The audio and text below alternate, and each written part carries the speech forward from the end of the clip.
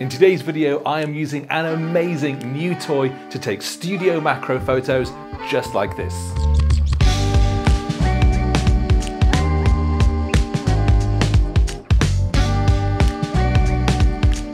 So I've been in my studio today and I've been playing around with a bit of an idea for a commercial style shot. Now, in short, it is a whiskey glass with a measure of whiskey in it, but I really wanted to add another element here. Now, in particular, I wanted to play with the idea of smoke, because whiskies are often talked about with flavors of smokiness and peatiness. And so I kind of wanted to take that to a slightly more exaggerated extent and actually have smoke coming out of the whiskey, swirling around the whiskey. And I'm going to do that with this. Where have I put it? Oh, it's here.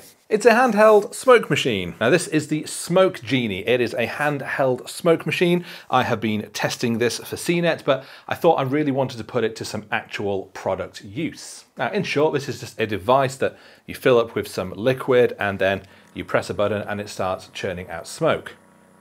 Like this. Whee! The smoke is safe to breathe, it's safe around food, it's safe on clothing and other things, so I've got no problems with it being in my studio, although I will periodically open a window and just get some fresh air in. Now, in short, it is essentially like a big vape, because it's not actually creating fire, it's just simply using a, I don't know what you call it, one of those heated capsule things that creates all the smoke. But it's a lot more elaborate than a vape pen. You get a lot more control over how much smoke. You can create a variety of different effects with it.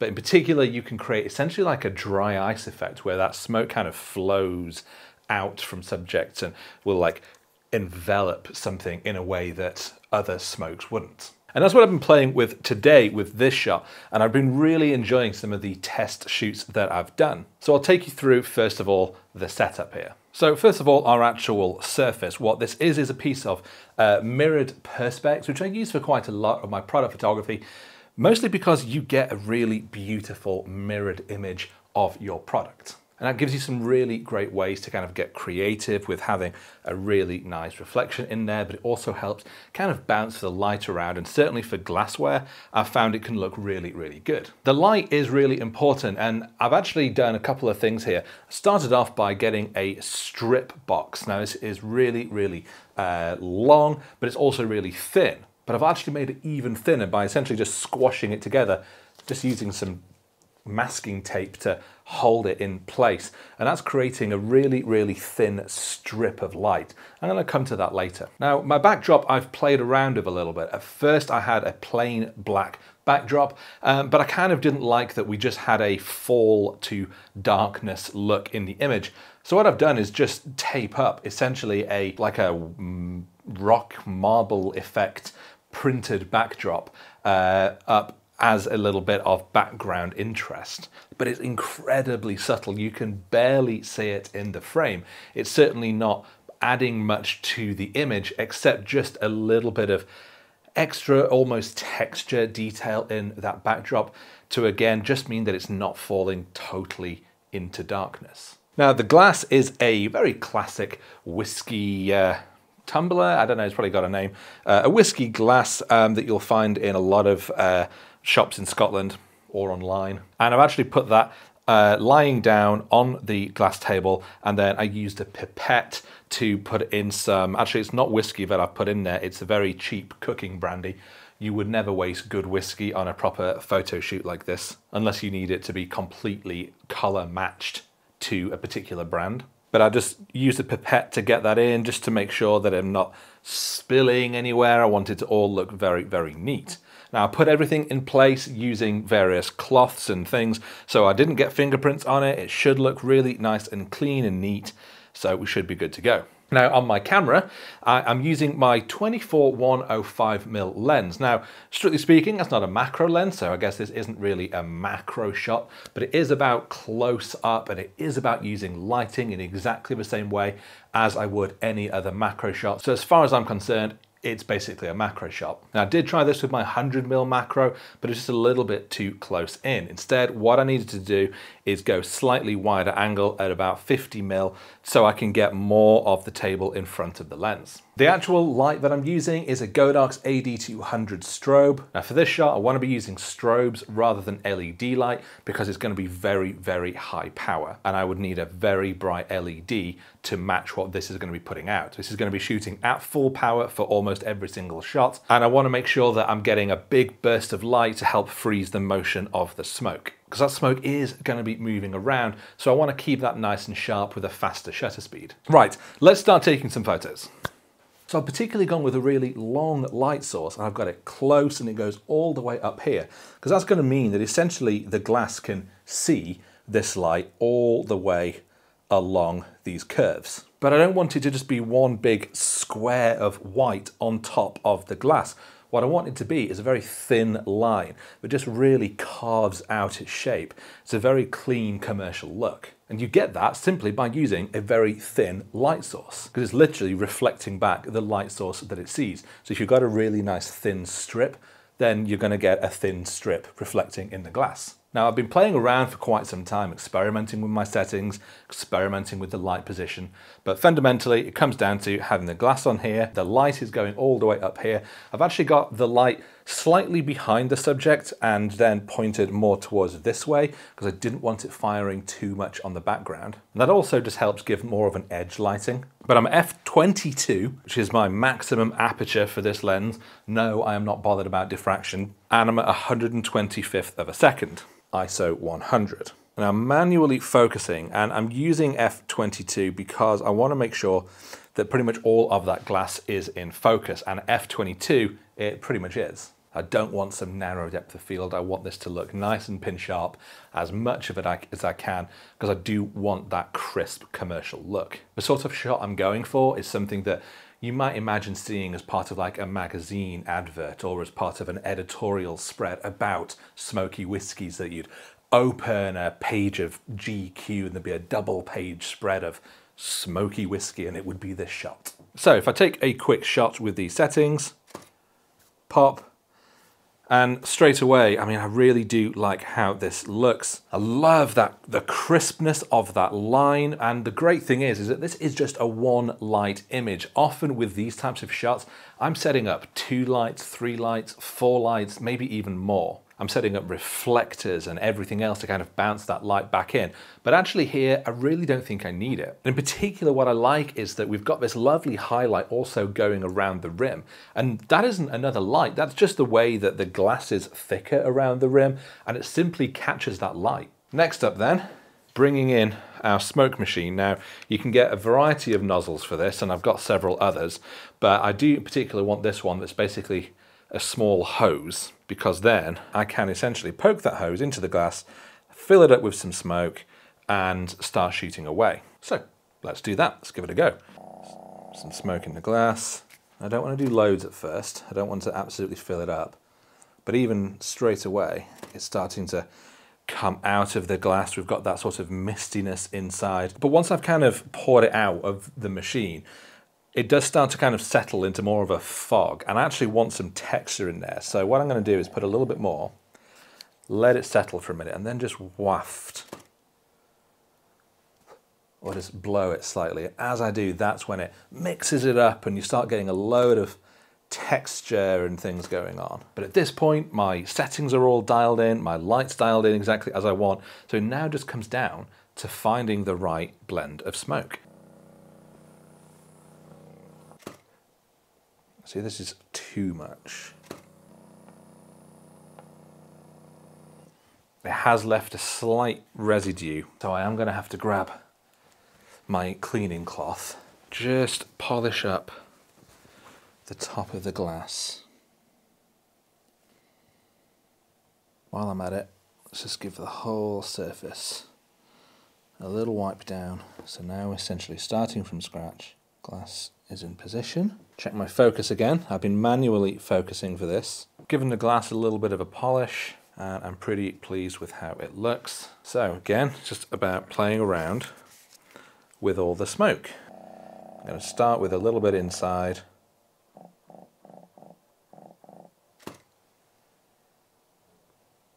I definitely think less is more,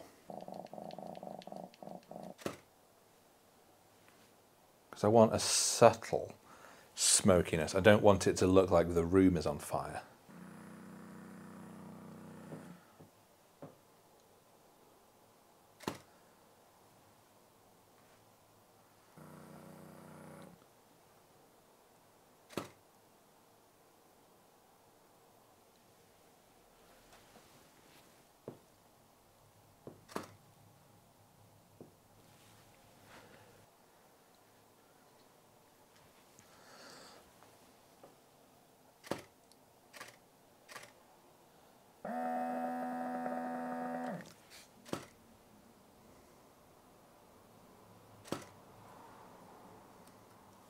Well, I have made this room way smokier than it should be, so I'm going to take these photos from the camera into Lightroom and Photoshop and see how we can make them look even better. So here we are at my computer, Lightroom ready to go. Apologies for the big blank space behind me. Did have a nice picture hanging up here, but it fell down and hit me on the head. Good stuff as always. So, as you can see, I've taken quite a lot of photos on this photo shoot. I've taken a few hundred, in fact, because obviously the smoke is not a static thing. It moves around, it swirls. Sometimes there's too much, sometimes there's not enough. For example, this shot, I tried putting a lot of smoke in and it didn't really work. But then as I sort of gently breathed onto the scene, that smoke started billowing, moving away and dissipating, and as it did, it kind of reveals something like this. Now, this is the sort of shot that I'm looking for, something that's got that nice swirling motion, but it's not overpowering the scene with just a big blanket of white smoke. Some shots like this are a bit more subtle with just a little bit of the smoke inside the glass, and I quite like that too. I do quite like this sort of thing where it's clearly like some liquid smoke inside the glass and it's pouring out, but it's a little bit too much still because we've just got this sort of blanket of white smoke along the bottom. I just think it looks a little bit cheesy, you know, something from a horror film where a mad professor would have a bottle of something and it would be billowing smoke like this, and that isn't really the vibe I'm going for here. I do also just really like the clean look like this, where without the smoke at all. I mean, actually on this, there's a little bit of that sort of smoky residue that's caught the light, and that's given a really nice sort of matte finish just across the middle of the scene, but we've got really crisp lighting on the glass and lovely orange tones. Now, speaking of that lighting, actually, I mentioned about having the thin light versus the thicker strip light.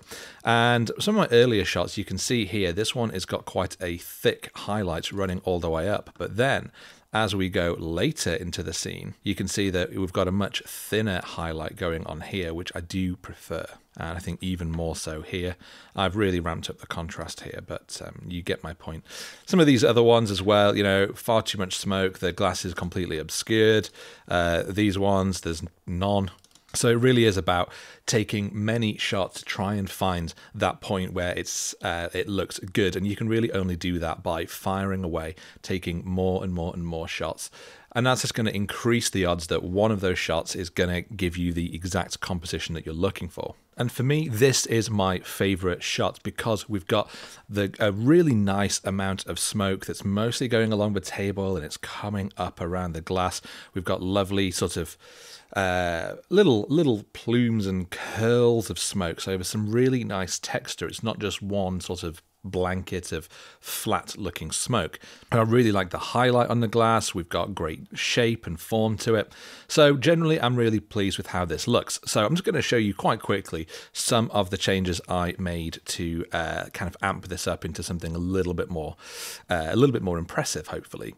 First of all, it's quite dark, so I'm just going to increase that exposure. I don't want to go too far because we're going to start bringing in too much of the background and some of the other sort of shadow details that I don't want. So increase it by about 0.5, maybe lift the shadows just a little bit as well. I'm going to give those whites a boost. Now the whites I find are really important with this kind of thing because it helps add a lot of that sort of mid-tone contrast. I'm also going to give some actual contrast and maybe just slightly pull back the highlights just by a couple of little bits. So before and after, we've basically just brightened it up added a little bit of contrast. Now, I'm not really changing anything with the white balance. It's just as shot at the moment, and I'm pretty happy with how this looks. I'm going to tweak my color mix in a moment, but first I'm going to go down to effects, and first of all, I'm just going to add a little bit of clarity to the whole image. And when I say a little bit, it's actually quite a lot, plus 20. Now,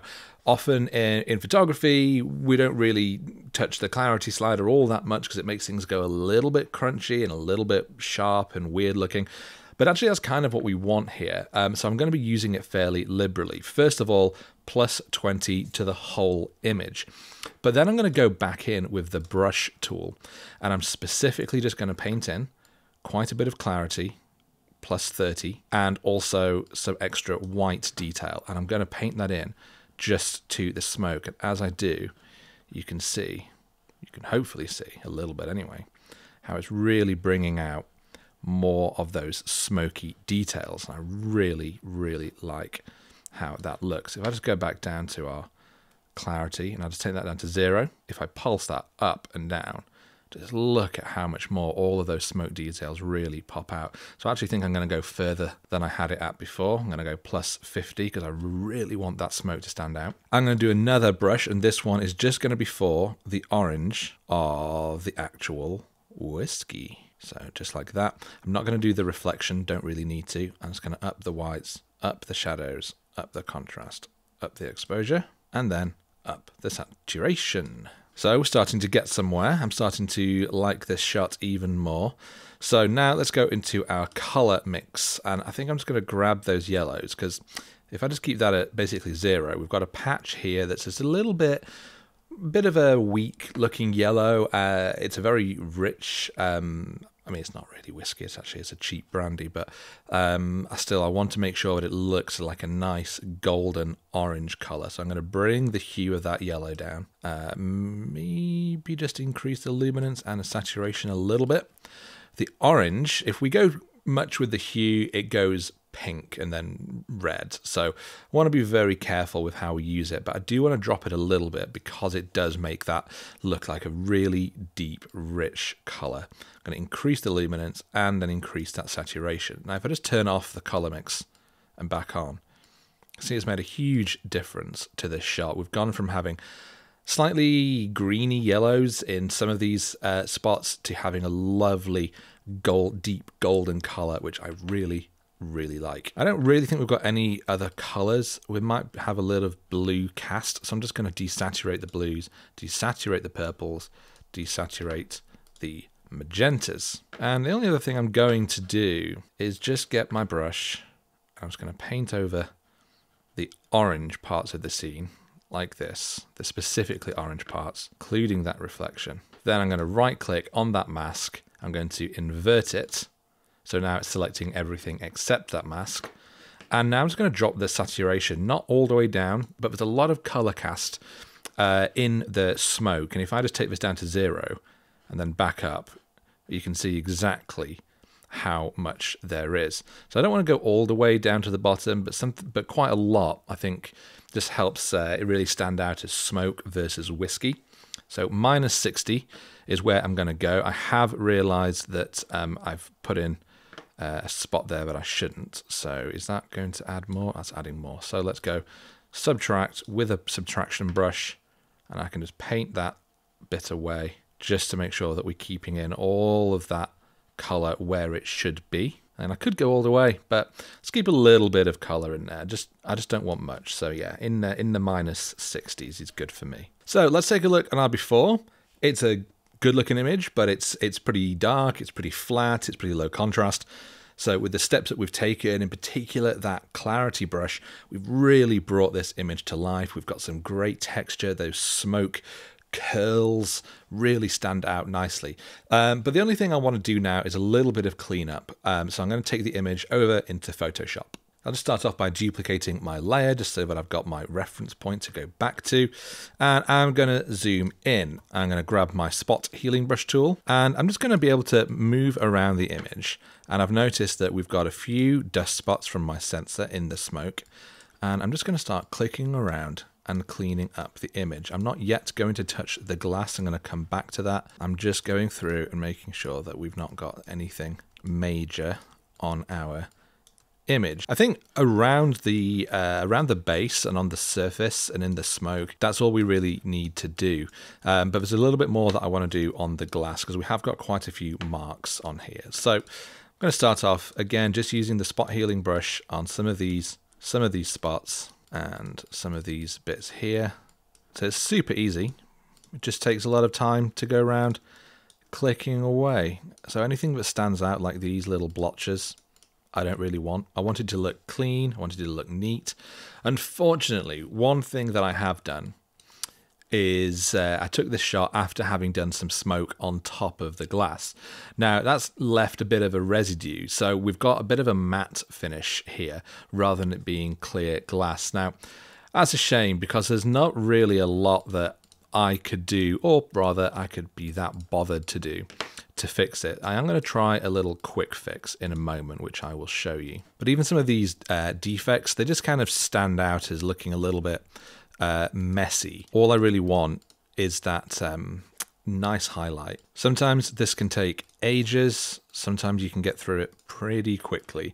High quality retouching is crucial if you are doing commercial level product photography. Obviously, if you're just playing around and you just want to get a fun shot and you're experimenting with at-home macro techniques, then, you know, you don't need to spend anything like this this much time doing your retouching. So that's pretty much all I'll do with the spot tool. If I just turn that off and on, you can see it's just taken away a few of these little distracting elements. I'll zoom in a bit. So that glass just looks a little bit cleaner, fewer distractions. Your eye instead goes to the lovely color of the spirit. It goes to that highlight. It goes to the form of the glass, not these little bits of debris or potential chips or whatever they were. And so if I was just doing this for myself, this is probably as far as I would go. I think it looks great. It looks nice and it's a clean image. I love the smoke. I love the color. I'm really, really pleased overall. I will just try and see if I can clean up this sort of haziness that we've got. I'm going to try and do that using the pen tool by essentially drawing around this highlight. This isn't a tutorial on the pen tool. It can be a little complicated to use, so if you've never used it, then I recommend finding a specific tutorial. I am not great with the pen tool. I know the very basics of how to use it, and I should probably spend more time learning how to use it, but there we are. Should probably do a lot of things. So what I'm doing, as you can see with this pen outline, is essentially I'm trying to isolate this section of the glass. I'm not selecting the highlight, and I'm also not selecting this outside edge, because what I'm going to do is try and paint a dark color, that background color, in this area. In so doing, hopefully it's going to look like it is a clean glass that is simply showing the background. So I'm going to right click, make selection. I don't want any feathering, or do I? 1 pixel. So I'm going to get my brush tool. I'm going to do this on a new layer. I'm going to sample my color from the background, bring up my brush tool, larger size, and I'm just going to paint in that color. I don't want to go too far because it will look a little bit obvious what I've done.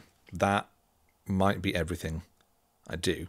And I deselect, and it definitely already looks a little bit much. So I'm going to create a mask. I'm going to get my brush tool with a darker color, lightly paint this away here just so that it looks a little bit more believable. And then if I fit that back on screen and we have a look, I think that definitely looks a little bit better. If I turn that off, you can see it's very gray. It's got all this residue on it, which is making it look a bit dirty and a bit matte. But by painting this in, it's not removed it completely. If we did, if I went that with one solid color, it would just look really weird and fake.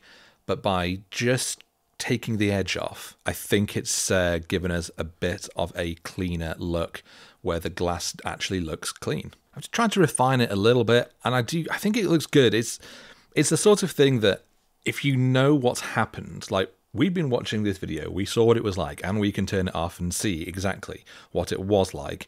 If you saw the before and the after, you might look at it and go, doesn't look quite right. But I think if you just saw this image without having seen the process, you might not realize that anything had been done. At least that's what I'm hoping.